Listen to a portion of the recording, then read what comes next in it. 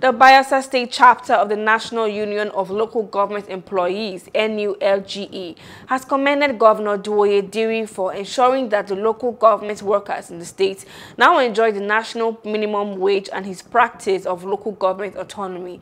The NULGE State President, Comrade Akpos Ekiaga, gave the commendation on Tuesday when the leadership of the union visited the governor at the government house, Yenegua. Ekiaga also appreciated the governor for his financial support to councils in the state to ensure prompt payment of workers' salaries.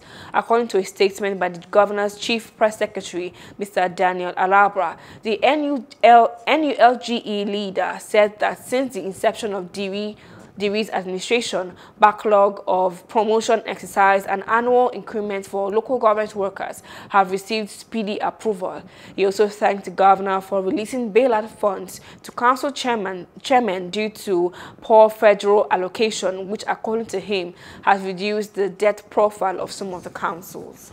Hello, hope you enjoyed the news. Please do subscribe to our YouTube channel and don't forget to hit the notification button so you get notified about fresh news updates.